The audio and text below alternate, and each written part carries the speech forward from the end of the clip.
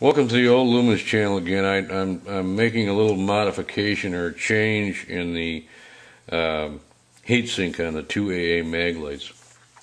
I found something a little bit more stable. One thing I want to mention real quick though is I'm using a particular TIR optic that comes from CNQG, CN Quality Goods. The height of the optic is the reason I'm using it. Okay, it works for what I'm doing with these Maglite 2AA Maglites, with the optic and a 1mm thick star and that copper round sitting down right at the top of the threads where the step is in the head. Right in I know you can't see it, but there's a step inside of there where the top of the threads are. That gives me a stack height where when I turn the bezel in, that it actually tightens down on that optic and tightens the whole stack together and holds it all in place. And that's why I'm doing it.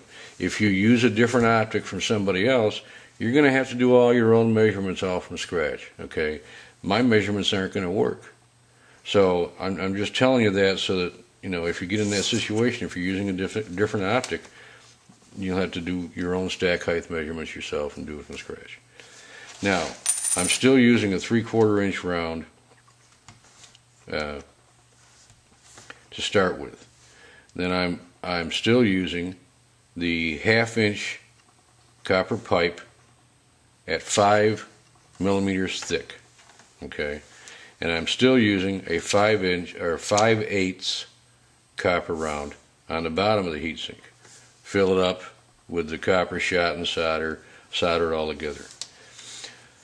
What I've changed is I was using a plastic center post for the positive, and now I'm using a copper center post for the positive. I'm doing that because I can solder that copper center post on and it's really strong, whereas the plastic was just glued on and I didn't really feel real good about that plastic. Now that's a 1/2 inch a 1/4 inch copper tube, 1/4 inch copper tube, which measures like, well, probably more like 3/8 because it's 1/4 inch ID. 1/4 inch copper tube, and it's 8mm high, 8mm tall. Okay. Then on top of that, I still use my plastic washer, and I still use a very thin copper positive terminal. I think this is 12th thou thick.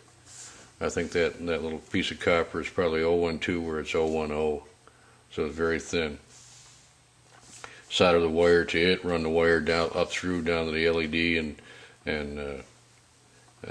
tighten it all together and pull the wire tight when you solder it, and it keeps that contact in place. And you can even put a little thermal glue on it if you want to, which I do, just so it's held a little better, but it's not going to move around because the wires, if you tighten the wire up as you solder it onto the LED, it pulls everything tight. Okay, that's my change. So I'm using a 3/4 inch copper round. I'm using a 1/2 inch copper pipe, which is 5/8 OD. I'm using a 5/8 copper round on that. Then I'm using the 1/4 inch copper pipe, and a 1/4 inch copper pipe measures 8mm tall, the plastic washer, and a very thin copper contact. Okay, that's the change from what I was doing. I think it's a lot more stable than the old ones were.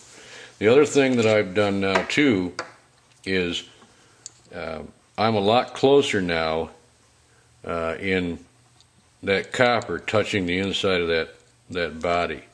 Okay, so if I'm off a little bit, and I do these by eye, I don't do perfect center. I do them by eye when I solder them, so I could be off a little bit. So what I do is I open that body up with a file, a round file. I just take and open that body up and give me a little bit more room, a little bit more play inside that center opening, so that I don't have any problem with that copper touching in the center and causing the light to turn on even though you haven't twisted the head. Okay, that's the modifications that I've done with these 2AA Maglites, and I just wanted to update so you know what's going on. When you look at the original video, hopefully you'll also look at this one too and see the changes. Thanks for watching.